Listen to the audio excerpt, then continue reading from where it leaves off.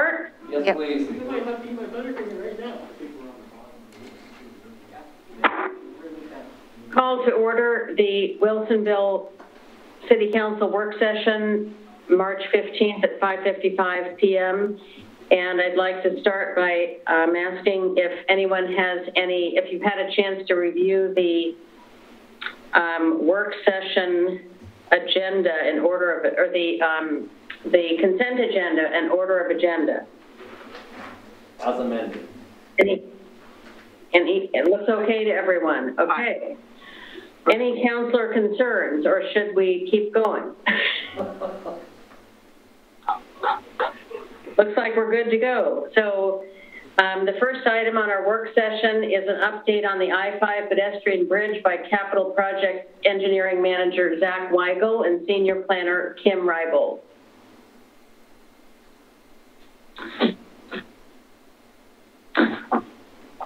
Good evening, Mayor Fitzgerald and members of our City Council. My name is Zach Weigel, the Capital Projects Engineering Manager, and I'm here before you tonight to give you an update on the I-5 pedestrian bridge project. And members of the design team that are with us tonight are Bob Goodrich with Dow. He is the lead of the project team, and then Alex Stupi and Melissa Erickson with MIG. The last time we were before you, we received direction on the design of the bridge and for the plaza, and we are moving forward with the tide arch bridge design and combining the elements of the River Oxbow and the Drops and Ripples Plaza design. So the design team, since that October meeting, have been working hard. We're now at 30% design and ready to show you what we have, and we hope you're as excited as the staff were when we saw what the design team came up with. So with that, I'll turn it over to Alex and Melissa. Thank you. Great, thank you very much, Zach. I'm Melissa Erickson with MIG. I am going to try and do a fairly quick high-level overview just so that everyone can kind of get up to speed on where we are, because we want to kind of focus more on discussion just to confirm direction and talk about, you know, where we're heading and how this is going. So with that, and without further ado, I will get us going. I'm going to give you a brief overview of the bridge components specifically, along with Planning Commission comments that we received last week. I'll do the same for the plaza, and then we'll plan on opening it up for more specific discussion and direction. But that's kind of the overview, and I'm going to try and do that in less than 10 minutes. That's the goal. So let's talk about the bridge. As Zach mentioned, we were moving forward with the tight arch option. We like to refer to it as the skipped stone, this idea of skipping over the Willamette River and the double arch component. Nice, clean, elegant component as far as how it will look as you're on I-5 and addressing that. And looking to more specifically look at the pedestrian and bike experience for those people who are actually on the bridge as opposed to those who are also seeing it. Based on what we heard from yourselves, Planning Commission, and the public, there were some specific elements of the bridge that were identified as kind of high priority items for customization. Most of those had to do with different levels of lighting components and different elements that could be lit. Looking at some of the custom safety fencing that could be included, the colors of the bridge, the overall shapes of components, and some of the bridge lighting. So I'm going to give you some examples of some of the things that we are currently looking at for those options. Lighting is obviously the big piece. That is the one that we heard the loudest as far as something that people really wanted to address. And to a certain extent, the discussion is about how much we want to emphasize that, or how much we want to emphasize the structure, and or how subtle we want it to be. And so that's a lot of kind of where this on the spectrum, we want to try and get some additional direction for that. The images on the left-hand side show some options of what kind of recessed lighting could do to help emphasize the actual structure of the bridge. The images on the right-hand side have to do with projected light and what that potentially could do to help kind of highlight the bridge structure and what that might look like. Other options include looking at LED, which can be kind of more of a simple defined element, or whether we look at something that you often see in different places where you actually have the opportunity to custom color so that could change for different elements or not. There's certainly are cost considerations, but those are other pieces that we've been looking at. As far as the actual structure, obviously there's safety requirements in general for lighting, there's ODOT standards, all those things we're trying to take a look at. But there is some elements of customization, both on the bridge structure itself and also then looking at the pedestrian and bike experience on the structure as people are navigating across. So there are options for us to look at handrail lighting, how that is incorporated and or how it is cast onto the ground plane versus overhead, looking at a variety of different elements for how that can be articulated. That also has some color options that can be considered as well. The bridge structure itself can be colored. And so the options that we've looked at include looking at the Wilsonville logo and pulling off of the blue and the green as options, so that's something that is read more clearly during the daytime as far as a visual cue. We also looked at options including white, gray. We looked at off-white, though we don't have an image for that. One of the considerations as we look at the color of the actual structure is if the structure itself is colored, it does impact lighting and how strongly or muted the lighting options are for projection and or having change in color if that's something that is desirable. The white option gives the greatest range if color is a consideration, just as a general caveat. There will be safety fencing along the entire bridge structure itself, and there are a range of opportunities there to continue the kind of ripple theme that we've been working with based on the direction we've heard from the community. That can be articulated in a variety of different methods and different materials, and trying to take a look at how customized that is or not, but continuing that kind of delineation to make sure that there's both safety and an aesthetic character within that, and these are some of the options that have been considered. Its actual manifestation as far as how it's structured, the materials, the colors, and or customizations can range quite broadly. And so that's something that we're also considering as we're looking at both safety and perception. And we'll forward on the Planning Commission comments, which I think might help illuminate some of the direction we received thus far. The actual bridge railing itself is another piece we're going to be looking at and how that gets incorporated into the safety fencing and the overall structure, again, trying to make sure that we're looking at it both from how the bridge is experienced if you're on I-5, but also paying equal attention to what it is experienced and the visual cues it provides if you are actually on the structure itself. There are two areas where there are retaining walls. So on the west entry, along in front of the Rite Aid distribution center, there's a section where the ramp within the right-of-way will be on a retaining wall section that will be visible as it navigates the change in elevation from street to getting to the height to cross over the I-5 bridge. There are some opportunities there for how that can be treated. On the plaza side, there's also a section of retaining wall where, again, we're making that transition between the bridge elevation and to grade, and there's some different options there that we're taking a look at. The plaza side, we'll actually talk a little bit more further, but we'll talk about the west side right now. There are various options. Most of these are looking at form liners, pieces that can be kind of repeated and kind of build on creating a pattern. There's a variety of aspects and customization that can happen on this to help try and take a look at how we want to kind of build in the Wilsonville themes and the overall ripple components. So they work from a variety of components from the left side, which are slightly more kind of building block scale and or smaller pieces, to things that are slightly more customized and maybe at a larger scale for repetition as we move along to the images on the right. Again, just a range of options at this point. So from the Planning Commission, the pieces that we heard as far as direction are really trying to focus on the bridge structure itself and having that be kind of like the big move, making sure that we look at who is enjoying and who benefits from those elements so that we consider both vehicular and pedestrian engagement with whatever is provided. There was a preference for the white arch bridge, mainly because of its flexibility for lighting. There was a desire to have lights that could change in color, that could be customized and changed throughout the year or by season for events, and the white bridge, because of that, was viewed as desirable. The fencing that will happen along the bridge, the direction was that it shouldn't be overly ornate, but it should engage users who are actually on the bridge itself. And so trying to balance that out so that is experienced from bikes and ped perspective specifically. Path lighting should be fun, should be inviting, should focus on the bridge users a little bit more so than it is on the vehiculars. For the walls, again, kind of building in off of the design theming that we have, but paying attention to anti-graffiti considerations. And so we'll be working with Public Works as this continues to advance. And then for the walls on the west side, and excuse the typo, that's my error, but there's an opportunity for there to be some community art component similar to what happens on the Wilsonville Road underpass. And the kind of overarching component for the bridge that we received from Planning Commission was, again, that the city is only going to do this once, let's make it a beauty. And so those are kind of the overarching components.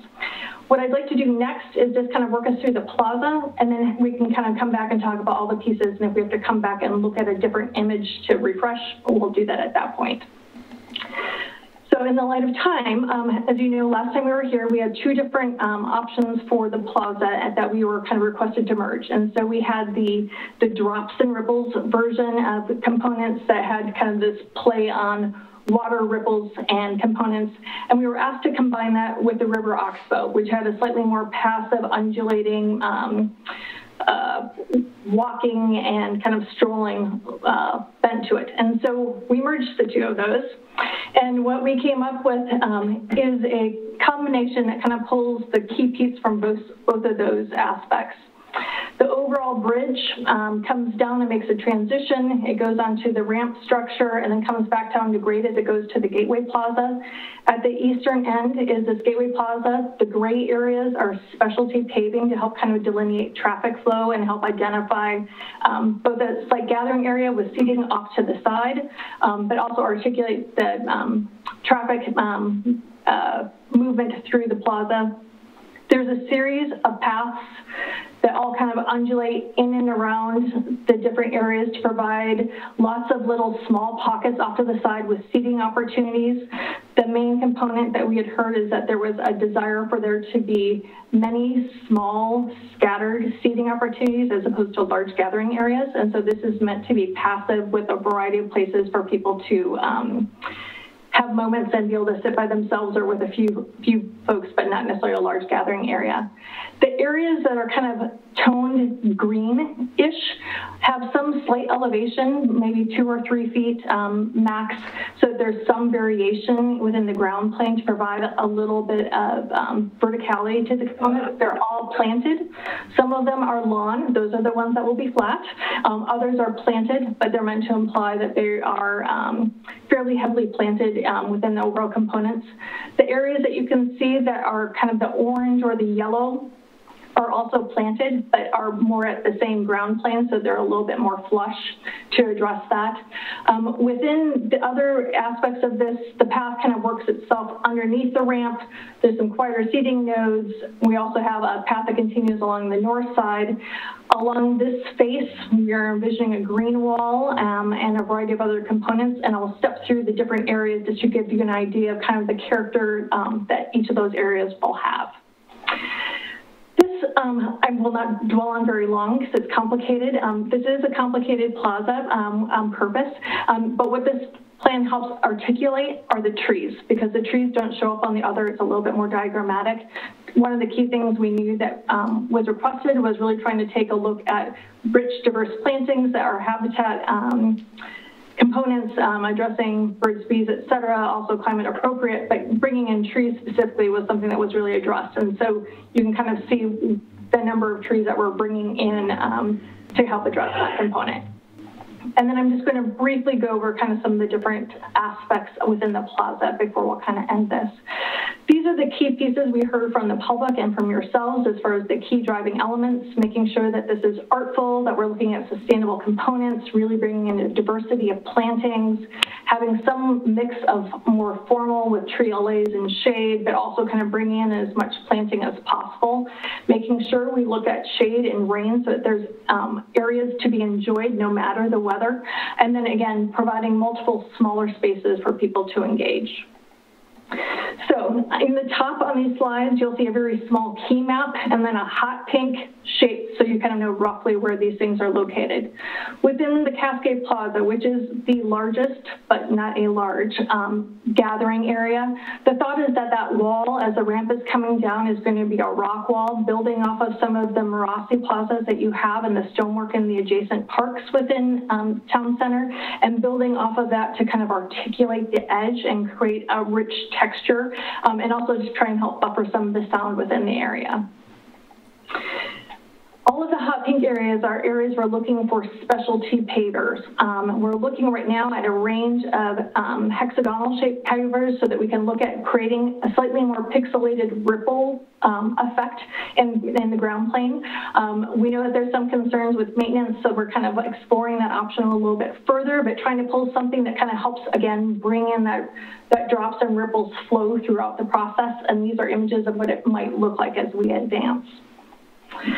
Along the north side of the ramp as it makes its navigation between street level and to the overhead bridge structure and underneath that component, we're looking at a green wall. One, both to activate the north side and have it be a space that people want to come and see, but also to take advantage of the water that will be coming off the structure and using it as another way to kind of help absorb sound and provide stormwater components, as well as just a visually rich area in an area that otherwise kind of turns its back to the plaza.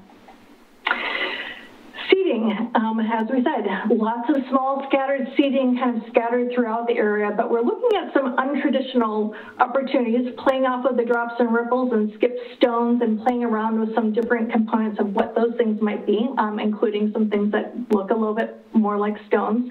But we've included some areas where we're kind of working into the elevation and the slight mounds that we're providing so those can be cut in. Our thinking, though we aren't showing it yet, is that some of these would actually have a shade structure attached to it, and that would be help kind of emphasize the drops and ripples as well as provide some opportunities to address in all weather. The planted areas and mounds, the thought is these are trying to kind of bring in a little bit of kind of more passive green space that could provide a little bit of opportunity for folks to kind of move around and address those different areas. The ones that would be mowed would be very gentle. Most of the others would be planted, but the idea of trying to bring in some elevation change within the ground plane because it is relatively flat and provide a little bit more visual interest. The ripples obviously are kind of a key piece, and so in some cases we're looking at emphasizing that through planting patterns and using that to kind of emphasize these rings of components. In some cases it's in the paving itself. In other cases we're looking at flush mow bands to help kind of further accentuate how that is continuing throughout the entire plaza. The rain garden, which is a small little piece kind of within this that we've been looking at, slightly changed from what we had thought originally as we started looking at the existing infrastructure and kind of where water was traveling on site and where we could capture it. But there is a piece where we will have a slight boardwalk so the stormwater garden can go underneath. That all feeds into the overall planting within the area and continues to kind of allow this to be a place that has interest no matter the weather or whether it's raining or not. From the Planning Commission, we had heard that in general they were very excited about the options, and they really felt like this was a good capturing of what we had kind of heard, and this is true for the bridge too, as far as a good forwarding of the process based on the comments we've heard today. Specifically, they really liked the green wall, they liked the rock seating, and they liked that the seating is varied and scattered throughout. There was concern about the noise from I-5, which we share, and trying to think about whether a water feature or some other component could try and help address some of those concerns, particularly on the west side of the plaza. And then the desire to make sure that we add covered seating at some of these places so that there would be opportunities both for protection from sun, but also from rain and the other elements. So I realize that was a very fast overview, but in the light of time, what I was hoping that we could do, and I'll pass this to Zach to address back, is one, just trying to get feedback from you all as far as if there are additional feedback as we look towards working on the 60% drawings, because there are specific elements that you want to see us further refine or have comments on, so that we can make sure that we're continuing to advance as we dig into details and keep moving this forward. And with that, I will pass this back to Zach. Thank you, Melissa. Yeah, I think on the, I believe on the next slide we had some questions. Yeah. So we shared the feedback that we received from Planning Commission, and I think the design team's interested to see if there's any additional comments. If you agree with Planning Commission, any additional feedback you want to provide, and then as you know, as we work through the design and we start refining costs, are there any elements that you feel that are not as important or could be reduced in quality or scope as we move forward? And then is there any additional public feedback that would be helpful as we move forward in the design? Thank you.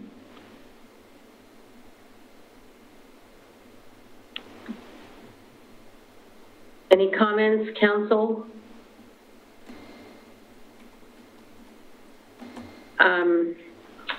I guess I would add that in the lighting, back at the beginning when we talked about lighting and the color of the bridge, I was thinking that I like the blue-green, but I think there's a good point about white because it would stand the test of time, and you could certainly add colored lighting. I saw the Planning Commission like that. And I also, appreciated the comments, I think, from the Planning Commission and others earlier about making sure that the materials used on the paver surfaces are, they're not going to require excessive maintenance and replacement. And so there must be a way to figure that out. I think that's important. Those are some things. And then as far as the seating is concerned, I guess my last thought there is I also thought the attention to mitigating sound seems to be important to get people to want to sit there. And I don't know how much can be done about that. But the water, the plantings, and the reusing the purpose of stormwater all seem like good ideas. Anyone else?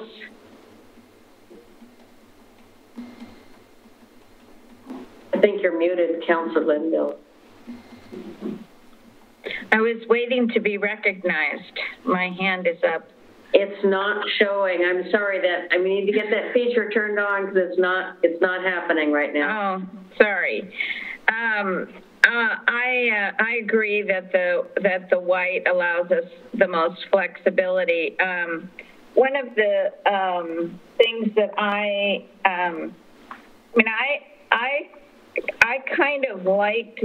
I like the idea of pulling what we currently have on the off-ramp, on the northbound off-ramp of the concrete trees, and given that we're Tree City, USA, I like that idea of carrying that theme somehow into those walls. I really do like that among all of the other options. I'm not terribly excited about the blocks.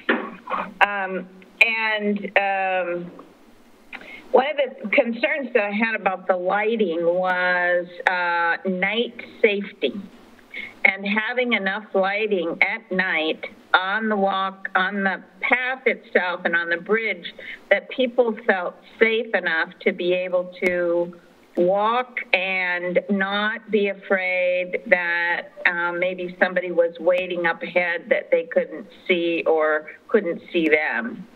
And then the last comment that I had, I loved a lot of the other design features, but I noticed in all of the seating areas, there's no tables. And I think if someone's going to come and sit and have their lunch or sit with a child and have them color or look at books, or work on their laptop during the lunchtime. They need to have a hard surface to be able to put, those items on, and to just have wall seating that is contiguous. It's just kind of, you have to sit side by side. It isn't conducive to people congregating and visiting. So I have a little bit of concern about that as a design feature, and it seemed to be that bench wall was kind of the model of around the area. So those are really my comments. Councilor Offerly. Thank you. Thanks for the presentation. I'm really excited about this project and what you've shared. I think that the Planning Commission's comments are excellent, and I think that they really echo some of the thoughts that I have. I would add a couple points. One of them is lighting. I agree, as others have expressed, that lighting is important for, a feeling of safety and just, visibility, you don't trip, all sorts of things. I wonder, I understand that lighting can be done in many different ways, and the angles of the light and things can still be very well lit and still be dark sky compliant. And so I wanted to bring that up as something, that I hope is on the horizon and mindset for everyone. I think we chose this design of the bridge because it's very strong design, classic, and so I hope that our lighting would be congruent with that. And the screening as well. I think you brought up, the different screening examples, something that isn't unnecessarily fussy, because I don't necessarily think that's congruent with this design that we've landed on. For the forum liner, it did occur to me, I agree with Councilor Linville's comments on kind of her take on some of the possibilities that are very pleasing there.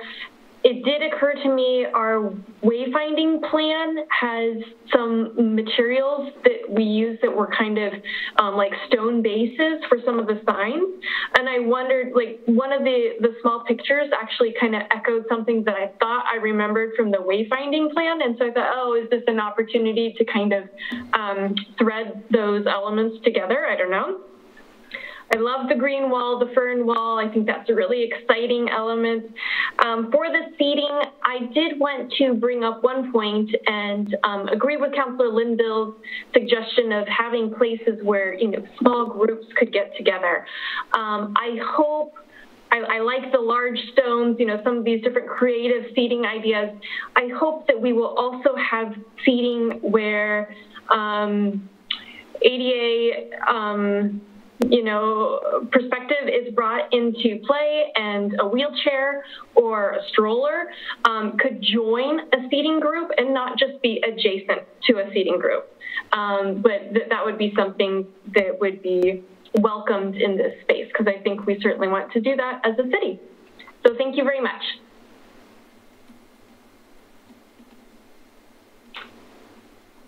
Anyone else? Okay, I think in the interest of hearing more, should we keep moving on? Are you, did you get the direction you needed, staff, consultants? Yeah, that's great. Thank you very much. Okay. We will move forward with 60% design. Thank you. All right, and Mayor, I'm going to recommend you, if with your permission here and your discretion, if you could move legislative redistricting to be the next item. I think the building fire code issues are things that we have no control over. It's just going to be a brief update on what those changes are. And then the electric bus purchase is a grant funded. And I don't think Dwight's going to need a lot of time on that one either. But I'm a little concerned that we won't get to the legislative redistricting. So could you do that one next? I certainly will. So our next item is an update on, as you've heard, the legislative redistricting by Government and Public Affairs Director Mark Ottenat. Thank you. And I just texted Mr. Ottenot to let him know that he needed to cut off his dinner so he could zoom in here. Is he okay? Did we find him? Mr. Leo's here, so he can get going. Okay, thank you, Mr. Leo. Thank you, Mayor and members of the Wilsonville City Council. For the record, my name is Greg Leo, and I'm with the Leo Company, your government affairs consultant. Tonight, you have before you information about the 2021 redistricting plan. The legislature is going through a process it does every 10 years to redraw congressional and House and Senate redistricting lines. So in the material that you have before you tonight in the packet, you can see that there's a set of criteria for determining where the districts should be, where the House of Representatives and Senate districts for the state of Oregon House and Senate and the congressional district lines, the criteria that should be used to redrawing these lines. Our idea here is that this is a good opportunity for the city to review this from the standpoint of what are the communities of interest that we have the most in common with, and that we provide guidance to the legislature as they go about the redistricting process. It is somewhat complicated, but I will just say by the time the process is over, there will be districts that will be drawn to within 1 or 2 people for congressional districts, and plus or minus maybe 2% of population for state, House, and Senate districts. So it's a question of adding or subtracting people to get to the right number, to make sure that the natural and political boundaries are followed, and that you keep consistent and, with the communities of interest that the different cities have. It is my great pleasure now to introduce my associate, Mark Ontenhead. Mark, did you want to add a few points to that? Well, thank you, Mayor, City Council. Got admitted here into the meeting. Thank you. Basically, really, the core question at hand for the council is: would the council like to request that, in looking at redistricting, that the committee consider an option to include all of Wilsonville, including the Charbonneau district and future urban areas of Wilsonville, all together in one district. Previously, 10 years ago, the City Council made this same request, actually, during the redistricting process, but unfortunately, that was not the option that was chosen at the time, and Charbonneau was segmented away into a different district from the rest of the Wilsonville, using the Willamette River as a boundary. So we have an opportunity to request that the city is, again, all in one legislative district, if that is your preference. And a secondary question that I don't know if we can really answer is, do we have a preference with where else we would be represented? That is, House District 26 has been with Sherwood for over 30 years. Sherwood is our high school, our primary opponent in the high school Civil War games. But we do share Westland, the Wilsonville School District. We share other interests with Tualatin. However, it's unlikely that legislators who currently serve would be anxious to have a new constituency to which they would have to run and be elected. Therefore, we may or may not wish to comment on with whom we will be partnered, assuming that all of Wilsonville does not fit in one legislative district, House district, and therefore those are kind of our options at this point, is mainly asking to be in one district, and then if you had any thoughts on being with another city as our co-district city. Thank you. Happy to entertain questions. Councilor Linville. I just have a question about, I think I read in the material and I can't find it right at the tip of my fingers right now, that at one point, Charbonneau was included in with all of Wilsonville. Is that not correct? True. No, it is. It's in the packet, and it is true. And we were all in House District 26, and then in 2011, Charbonneau went to House District 39. So, and that was drawn because of the Canby school district line. Mark, did you want to add something there? No, that's correct. Yeah. So in a way, we're just reunifying here. What, if any, implications does that have for the Canby School District? In this case, it doesn't have to do with the collection of any revenues for the school district or any district boundaries. It was just a political boundary that was handy in order to make the correct size district. So, they'll follow political jurisdictions, natural boundaries, in some cases, roads. In my case, personally, my house is in one house district and my mailbox is in another district because the line runs right along the front of my house, and that means I have two different senators. Now, from representing you in Salem, there are advantages and disadvantages. Having the whole city in one district really helps us work with that one member. To having several districts, I probably get less time and attention for the fragments of our city that are in other House and Senate districts. So by consolidating the city, I think we might get more time and attention from the one member that represents the district, rather than right now where you have two senators and two House members. Well, you brought up two questions really, and I think the idea is that we should offer our preference, right? And it seems Yes. to me that personally we would have our citizens of Wilsonville, it seems logically they would be best served to have the whole city in the same legislative district, if we can do that. That is our assessment, and that was the assessment of the City Council in 2011 also. And pairing with a second city when you're co-terminus with two districts, having them both in Metro would be helpful. For example, we're essentially paired Canby now because Charbonneau being in House District 38. So, the idea that one city is in Metro and one city isn't in Metro, I think sometimes that leads to some, discongruity in terms of policy. Mm-hmm. I'm sorry, I think Any other comments about the cities or input, Councillor Ackerville? Well, I had a quick question. I read in the packet and understand in 2011, when this last occurred, that the city did ask to be considered in the same group, in one group, but that didn't happen. And so did we get feedback on why that decision, or was that ever shared? Yeah, Council President Ackerville, we were told it was a matter of making right-sized districts, and that, that the school district boundary was a convenient political jurisdiction line.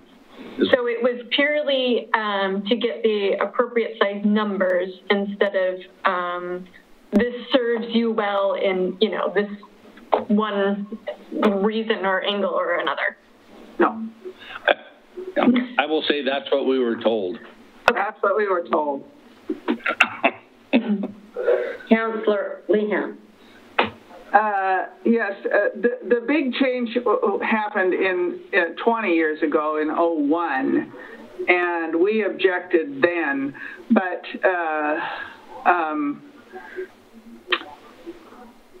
this was a pure case of gerrymandering, and we were gerrymandered by the Democrats into a Republican district so that they could keep the best parts of, which is to say Democrat segments of West Lynn and Lake Oswego in with Portland, or the south end of Portland, and they threw Wilsonville to the wolves and stuck us with Kaiser and Gaston, two places which we have no community of interest. I would say probably half the people in Wilsonville have never been to Gaston or wouldn't know how to get there, and don't spend any time in Kaiser either.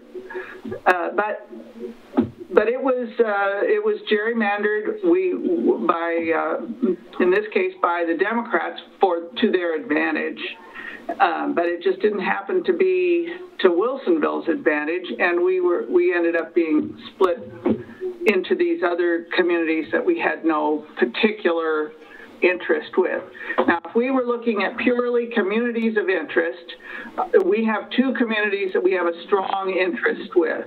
One is West Lynn because of the West Lynn-Wilsonville School District, and the other is Tualatin because of our joint industrial complexes that bleed into each other.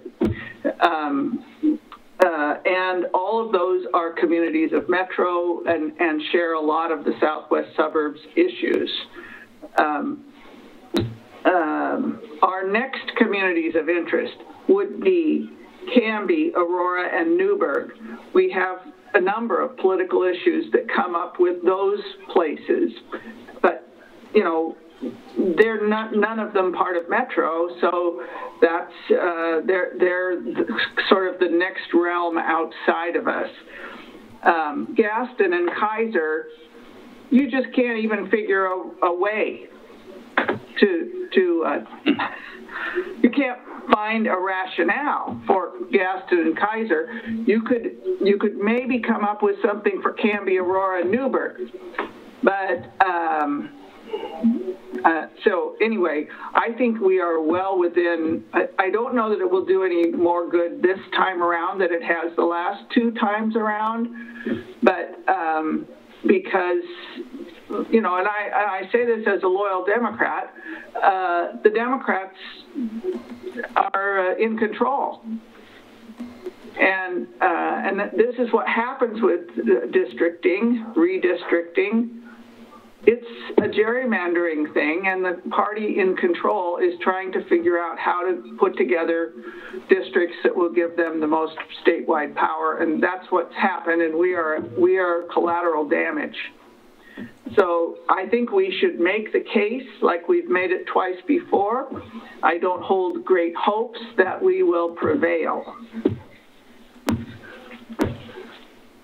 Mr. Leo, anything you would object to on what I have just said? Oh, no, I certainly wouldn't do that, no, but I do think as we have a point of view and this council makes a policy decision, the earlier we communicate that and the more we repeat it in various hearings and in various conversations with members of the House and Senate Redistricting Committee, the more likely we will be to get an outcome that we like and that we will have to live with for 10 years. So make a clear, clean decision and give us direction, and we'll go forth and do our best to make it happen.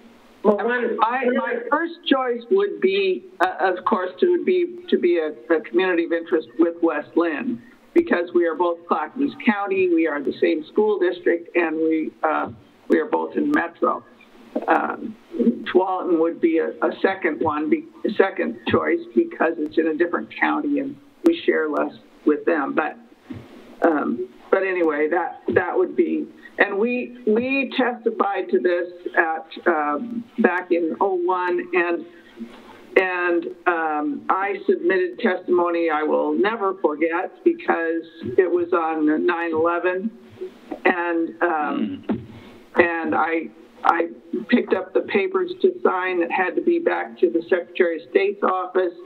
And by the time I got back with the papers, they said no planes were flying and we couldn't get it in. Now, the Secretary of State did allow us an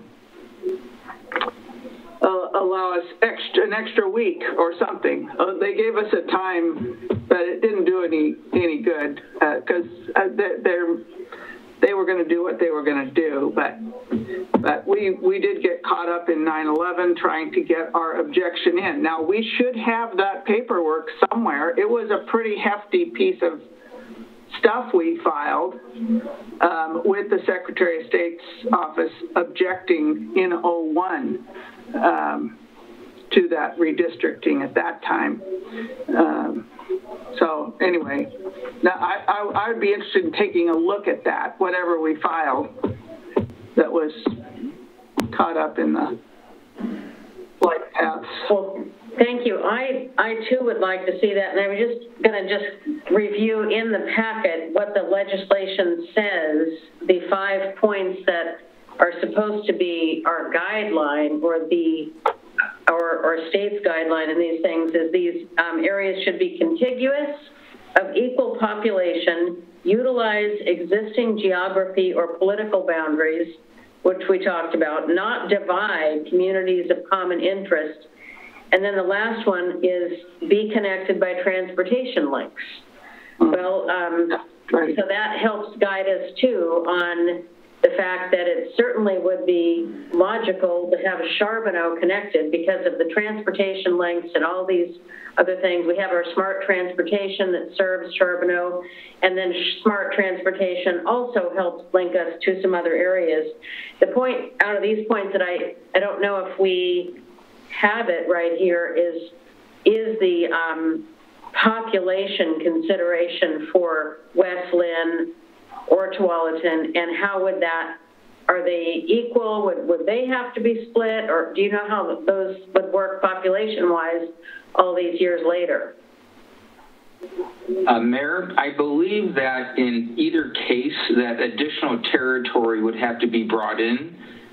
Each of our communities is roughly around 26,000, give or take a bit. So given that the target will probably be over 60,000, I believe, for the population, and there's a likelihood they'll take in just extra territory no matter what other cities we get lumped with. Yeah. And if I might add, on transportation links, I-5 is the obvious big one, and I-5 is a topic of much discussion right now in Salem. You know, not only our Boone Bridge, but also the whole congestion plan for the entire region. So I would also suggest we think about the linkages to I-5, Charbonneau being one of the important, but also other communities that are served by I-5. Councilor Linville. I just wonder if there are any other cities in the state of Oregon that are split between two districts like ours. Yes, there are. I would say there are many, you know, and especially larger cities, Portland, Eugene, Salem. Mm-hmm. The more population you have, the more likely you are to be split. And the question is, do they stay as a community of interest urban, or do they act like the spokes of a wheel and have one side in urban and reach out into rural? So we see cases in Portland, for example, where there are a mixture of different jurisdictions that are in one district. So I would say it's relatively common that cities are split in the redistricting process. Well, just as a follow-up to that, I guess I'm wondering, when I said cities like ours, I'm wondering city size by like about 25,000, if there are any of those. And Bend is a great example. Does that happen? It is where they make a good point about keeping cities in one district. They can do extraordinary things. If you look at the redistricting map for Bend, you can see the city of Bend is around circle, completely surrounded by another district. So in that case, Bend was able to successfully make the case that they needed to stay as one legislative district. So I think it all matters on what your needs are, what kind of district you want, and how well you advocate for your needs. Councilor Lehan. Yeah, I mean, the maps you should look at are Senate District 13. Either one, but especially the 01 to 11. I always referred to it as a boomerang district that was went over and picked up Wilsonville and also picked up Charbonneau because we had a high percentage of Republican registered voters. But you'll notice how it completely misses I-5 and the Democratic districts of Woodburn. It goes out of its way to avoid those, to avoid West Lynn, Tualatin, where you would find more Democrats, and slips on out to South Hillsborough. I mean, it is as gerrymandered a district as you could find, I think, in the whole state of Oregon. Now, they changed it a little bit in the 11 version, but almost made it worse for Wilsonville because they cut Charbonneau off, and still went out of their way to avoid Woodburn and go down and grab Kaiser, a very Republican place. So, it's just fishy. The whole thing it's not even fishy, it's just obvious. Yeah. Thank you. I think Councillor Linville, you have your hand up, or is that an artifact? Okay. So, Mr. Altenad, we've heard a number of comments and thoughts and theories and concepts. Where do we go from here? How much more information do we need, or can we, do we have enough for today? Well, thank you, Mayor. It sounds like there's probably a unanimous agreement to have Wilsonville all be in one district. Councillor Lehan probably gave the clearest explanation of why perhaps West Lynn would be a more appropriate city to be paired with than, say, Sherwood, as well as potentially Tualatin. And we note this in the staff report, but the staff did not provide a recommendation on this particular issue. But we're happy to do as the council sees. So if you would like for us to indicate a preference for a city for Wilsonville to be paired with, we're happy to do so. Otherwise, we can just ask for Wilsonville to be all in one district. We're happy to do as you wish.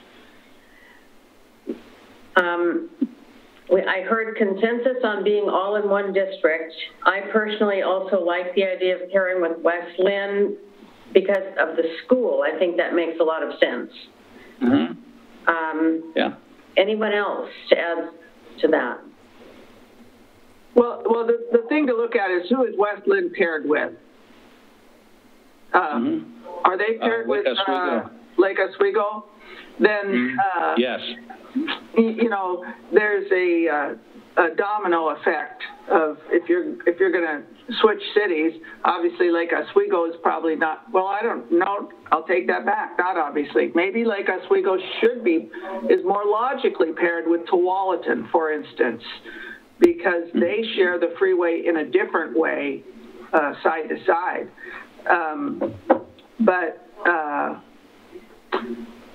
But anyway, you have to look at you can't just pick a city out of the air and say, I like this one, I want to be paired with this one, and not take a look at what does that mean downstream. Where does it leave where does it leave West Lynn? Because obviously if West Lynn doesn't think it's a good idea, it's probably going nowhere. And I think the I-5 consideration is a really big one. Yeah. But who doesn't have it? Mark just brought up.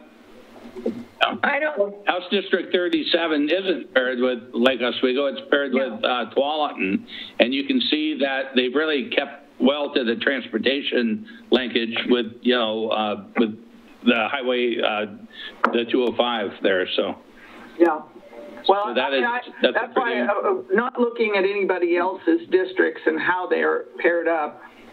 That's hard to say. I think we could, as a council, clearly state that we would prefer to have our whole city in one House district and one Senate district, that we feel strongly about that. If we are paired with a Senate district, that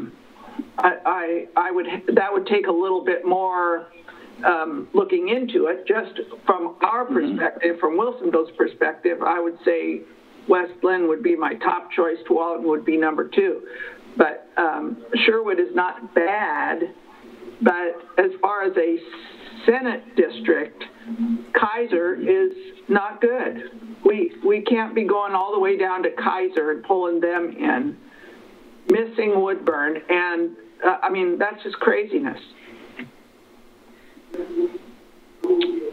Mayor, so that indeed this is one of those issues where you pull on one side or you push the envelope of the balloon on one side and it bulges on the other. Yeah. Right. You know, there's so many, that's why us staff were hesitant on making a recommendation on the second part of the topic as to who we would pair with, whereas it's easy to say, well, we all want to be together, and so that seems to be the consensus, but we do see hearing a desire that if we had any choice, it appears that West Lynn first and Tualatin second would be more of a community of interest than maybe otherwise. Yeah. And I think you can also then say, and Sherwood number 3, and, you know, and then go on down the list. But so that we don't appear to be intransigent in our opinion and say you have to, we absolutely want this one. Whatever works best, because we know there's all the boundaries move. But just to make a strong case that these 3 cities or 4 cities, whatever they are, make a lot more sense for us to be paired with than those 4 cities, you know, Kaiser, Gaston, Hillsborough, whatever. I think that makes a lot of sense.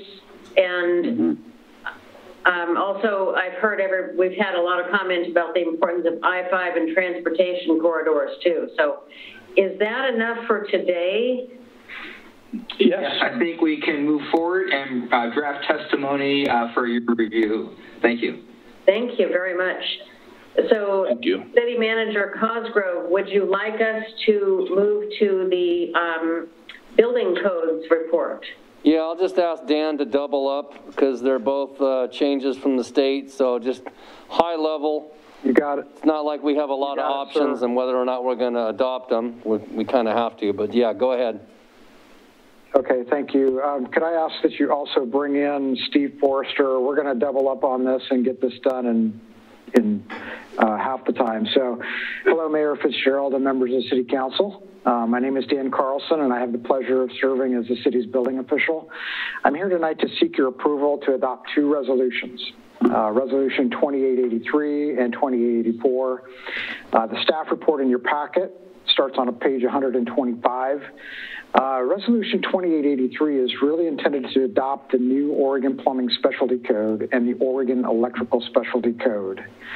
2884 is intended to acknowledge and approve Tualatin Valley Fire and Rescue Ordinance 2020-01 for effective administration of the fire code within the city of Wilsonville. Steve Forrester, Fire Marshal for Tualatin Valley Fire and Rescue, is with us tonight to provide a report covering the background for the resolution. We'll keep this super short.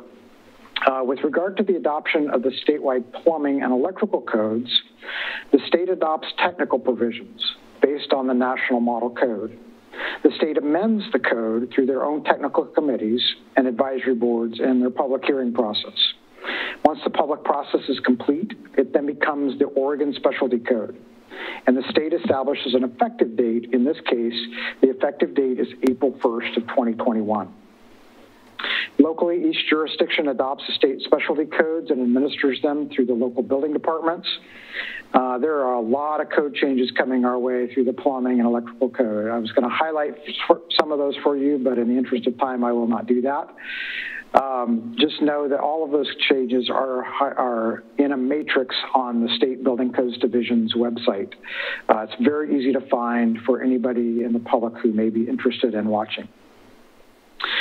There is a third code that's being adopted, and that is the Oregon Residential Specialty Code. However, this code isn't available yet in print, and the state has provided a 6-month grace period at which to implement this code. So when it is available and staff can analyze it, we'll move forward with adoption of the residential code in the near future. Lastly, with the resolution 2883 being in your packet, it also includes 2 exhibits that show the adoption of the plumbing and electrical codes. And so now I would turn it over to Steve. And Steve, if you have any background you'd like to share. Yeah, thanks, Dan. It's an honor to be here tonight. Thank you, everybody, for taking the time. The fire code resolution is really pretty straightforward. It's a routine adoption. State law requires when a fire district adopts a new fire code ordinance, state law actually requires that a city approve by resolution that ordinance if they want that ordinance to apply within city limits. So we typically come before the city. In this case, we actually skipped the code cycle, so we haven't been before you since 2014. But that really is it. The resolution simply approves of the ordinance. It doesn't change any responsibilities or authorities.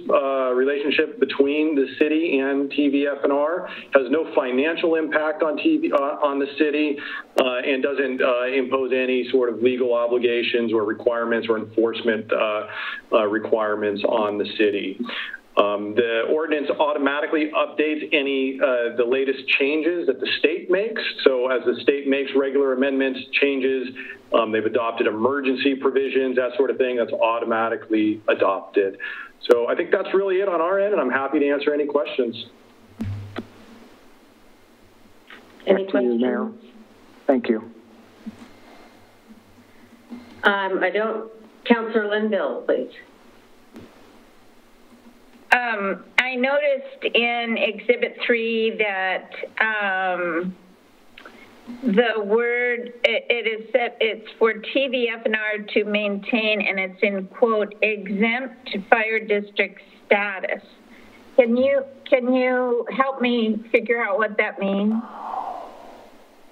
Yeah, absolutely. So exempt status. So basically, the way that the fire codes and enforcement and authority over fire codes work in the state of Oregon is that all authority is granted to the state fire marshal's office, and they can delegate authority to local fire districts, whether that's fire districts, city fire departments, et cetera.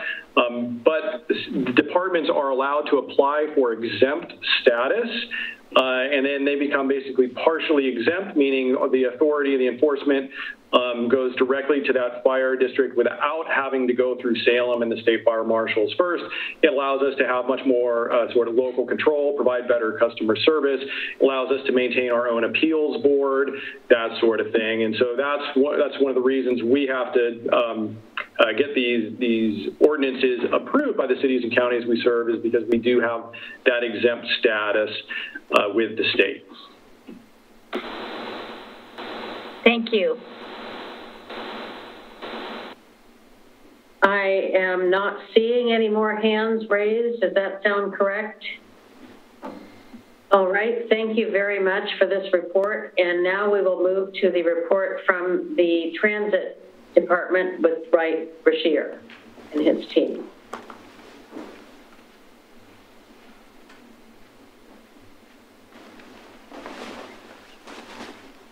All right, good evening, City Council, Mayor. Dwight Brashear, I'm the Transit Director for SMART, and we are interested in buying our third electric bus. And joining me this evening to talk a little bit more about that is Scott Simonton, our Fleet Manager. Scott. There he is. All right. Good evening, Scott Simonton, City's Fleet Manager. The item I have tonight is just a seeking council approval to award a contract to Proterra for the third electric bus. This bus will be identical to the two that we've had in service since 2019. Total cost of the contract is $842,838. 80% of that covered by a federal grant, with the remaining 20% local match of $168,000 coming from statewide transportation improvement funding money that SMART already has. We've only got a minute or two, so if there are any questions regarding the contract, I'm here to answer. Councilor Linville. I just want to thank you very much for us not to have to understand all of the specifications of the bus. That was a lot of detail, and as long as you understand it, Scott, that's just great with me. Thank you. Yes, there's a lot to it. I would add that, Council President Ackerbo, please. Oh, sure. I just wanted to say, I noticed also in the packet information about this, it says that the addition of this vehicle will complete the electrification of the entire Route 4 within Wilsonville. And I wanted to highlight that and say congratulations. Because I think that's a goal that the SMART has had, you know, and moving in that direction, and that's an exciting thing. Is anybody else in Oregon? No, we would be the first in the state of Oregon to have one of its routes completely electrified. I didn't want to lose the opportunity to hear Dwight say that again. Yeah. We're excited about Well, that's wonderful. I had the opportunity to visit with Dwight Brashears and Scott Simonson and a number of their team today and toured the facility. And in fact, they were putting some labels, you know, wrapping the bus, some new buses. We had our local, one of our local businesses who was working on that as a vendor also. And it was just really great to see how comprehensive our transit service in Wilsonville is, and again, linking with these other communities. It just comes up all the time, and we should be pretty proud of the fact that we continue to be worthy of these kinds of grants, and I want to thank our staff for this. Any other questions? All right, thank you very much for your presentation. Thank you. Thank you. You did it. Congratulations. I didn't think we'd make it, but we did. Okay, so this will conclude our work session. I'll adjourn the work session, and we will see you in 7 minutes at the City Council meeting. Yeah, so you can just mute your mics and let your cameras go blank, and we'll see you in 7.